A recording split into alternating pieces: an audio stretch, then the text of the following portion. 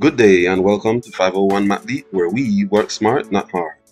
In today's problem, we're given these two octagons and we're told that the total area of both octagons is 20 square centimeters. With only that information, we're to determine the total area of the shaded regions.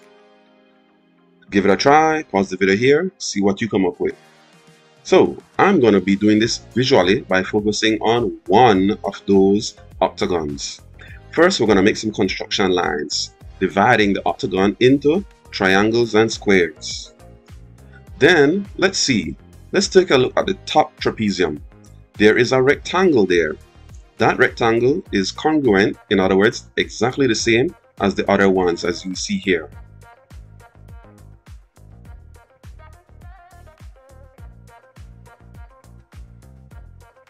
Now, let's take a look at those triangles. So in the top we have a triangle and there are 4 of them around the perimeter that are exactly the same.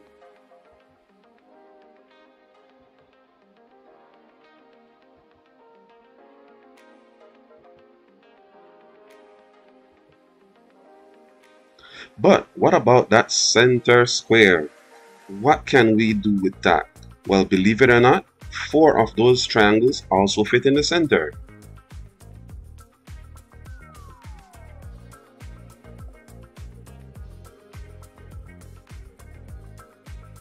So, when we look at the entire octagon and the top part, which is a trapezium, what can we say about those? Well, the area of the top trapezium is made out of 1 rectangle and 2 squares. The area of the entire octagon is made out of 4 rectangles and 8 squares. So, if we find what fraction of the entire octagon the trapezium at the top represents, it would be comparing 1 rectangle and 2 squares to 4 rectangles and 8 squares. But when we look at that 4 rectangles and 8 squares, we notice that is just basically 4 times 1 rectangle and 2 squares. Therefore, the area of the octagon is 4 times as much of the trapezium, or in other words, the area of the trapezium is 1/4 the area of the octagon. Using that information, going back to our original problem, what will be the total area of the shaded regions? Well, since both octagons are identical, then the shaded area will be 1/4 of the total area. But the total area we know is 20 square centimeters. So 1/4 of 20 gives us that the shaded area is 5 square centimeters. Did you get it right? Comment down below.